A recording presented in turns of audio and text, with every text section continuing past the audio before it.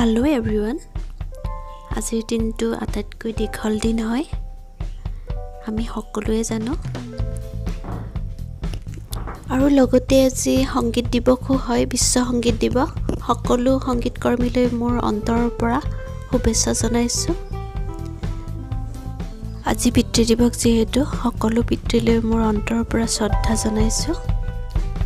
সকলোৰে পিতৃ কুশলে থাকক আৰু আমাৰ লগত থাকক কাৰণ দেউতা অবিহনে জীৱনটো বহুত কঠিন হয়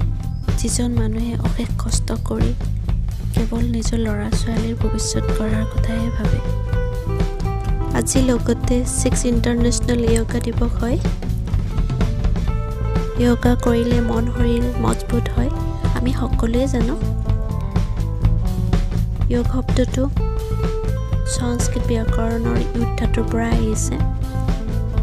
যোগা ৰাতিপুৱাই কৰিব লাগে খালি পেটত কৰিব লাগে দৃষ্টিৰ ফালৰ পৰা চালে এজন ভক্তই ভগৱানক পোৱাটোৱে যোগ হয়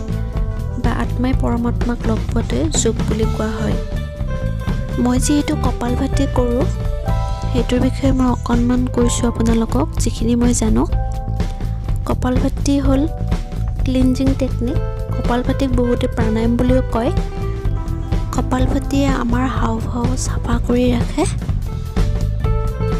চাৰিওফালৰ প্ৰদূষিত পানী প্ৰদূষিত বায়ু ৰাসায়নিক দ্ৰব্য ফলমূল আদি সেৱন কৰাৰ ফলত আমাৰ দেহত বিষাক্ত দ্ৰব্য জমা হৈ ৰৈ যায় আৰু সেইখিনি ক্লিনজিং কৰিবৰ বাবে আমাৰ হাওঁফাওঁটো